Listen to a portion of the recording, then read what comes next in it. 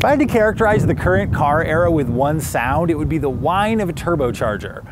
From pickup trucks to family sedans to crossovers, it seems like every vehicle segment has gone turbo these days. For the added performance and increased fuel economy this latest generation of turbocharged engine offers, they're really hard to beat. Sports cars, even those with a long history of naturally aspirated engines, have followed the trend, which is why the Ford Mustang that you see here isn't hiding a V8 engine under the hood. Instead, it's got a turbocharged 2.3-liter 4, and I'm about to find out if it's worth a damn. How does it look?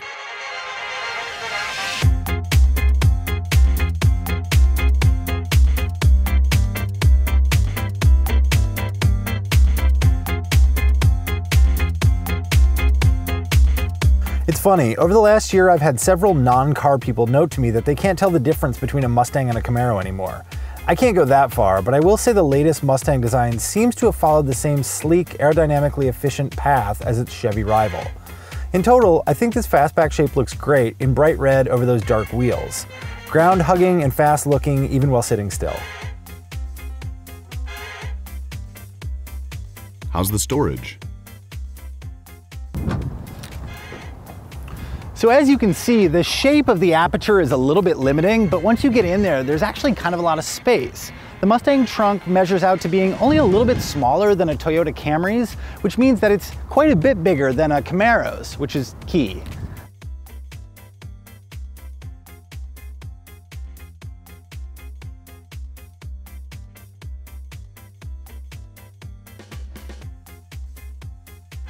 I appreciate that the two big cup holders are offset to the right to make a little space for my arm, though it's less important in this automatic transmission-equipped car. The big bin further back is perfect for storing a phone, and the small rubberized tray in front of the shifter is perfect for keys or coins. There's not a lot of space for storage overall, but what there is has been cleverly optimized considering the coupe's interior dimensions. Is it roomy?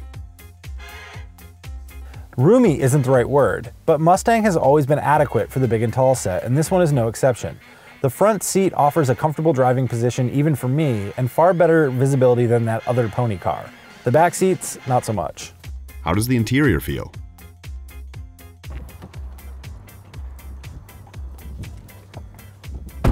So when I first got into this car, which is actually pretty loaded up, I was impressed with the striking design and the interesting material choices.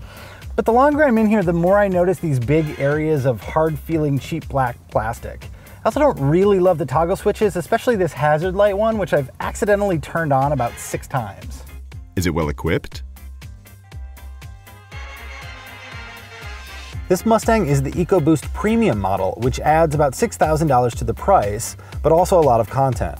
Leather seats that are heated and cooled, dual zone climate control, the ambient lighting package with illuminated sills, XM radio, and Sync 3.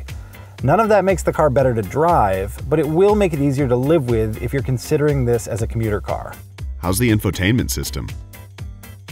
I actually find Sync 3 to be a vast improvement over the outgoing system, with easy-to-use functionality and a very clear interface. The style of graphics seems odd and old school, which kind of dulls the fact that the software is smarter than before. Is it a good daily driver?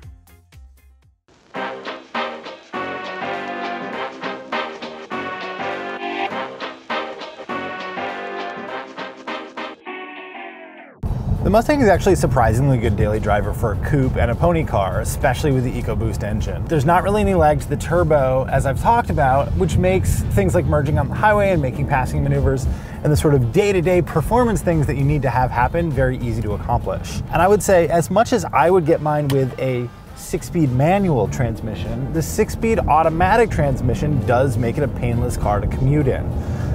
When you're in the D mode, not in the sport mode for the transmission programming, everything is pretty laid back. You can get into the power and get what you need, but without having the car feel edgy or over caffeinated at all.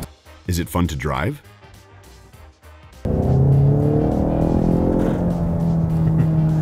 Yeah, so I've selected the S on the automatic transmission, which indicates sport mode, and that really ups the ante in terms of the fun to drive factor for this car.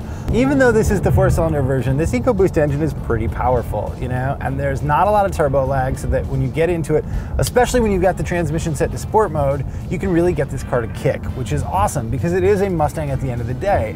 And you don't buy it to be extremely practical, you buy it because, you know, it's good looking and it's fun. So it does satisfy that basic requirement for me. The steering is pretty good. It's a little bit lighter, even set to sport mode, than I would like it to be, and not quite so full of feedback. But you know, the car turns pretty quickly, and it can definitely keep up with some of your favorite roads. How's the fuel economy? The window sticker says the 4-banger Ford will get up to 32 miles per gallon on the highway, but I didn't come close to that. In fact, after about 200 miles of 90% highway driving, the trip computer was reading closer to 24 mpg, which is actually lower than the EPA city rating. Maybe I was too hot on the throttle all of the time, but my guess is you'll have to stay off boost a lot if you hope to see the econ numbers printed on the window sticker. How much is it? The Mustang Ecoboost starts under $26,000, and it's just over $31,000 for this premium trim. With the automatic trans and a few other options, the actual window sticker here is $34,675. I could probably live without some of the bells and whistles. And an Ecoboost Fastback carefully optioned to about $28,000 seems like a hell of a bargain. What are the negatives? Well, the fuel economy isn't nearly as good as you might expect from the Eco Mustang, that's for sure. But I think the biggest downside of the EcoBoost is less straightforward than that. To me, Mustang just feels correct with a V8 engine. So as good as this turbo motor is, tradition really pulls at me to want the bigger engine under the hood. Who should buy it? Practically speaking, anybody who likes the look, feel, or performance of Ford's Mustang should at least test drive the EcoBoost.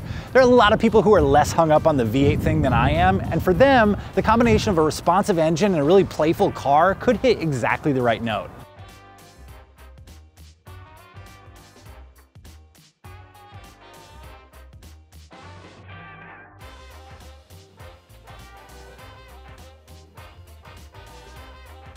Oh, sorry about that, I had to change my shirt. If you guys like this Why Buy video, you should leave us a comment and tell us why and how. Subscribe to our channel, check us out on Facebook, on Twitter, and follow us on motor1.com.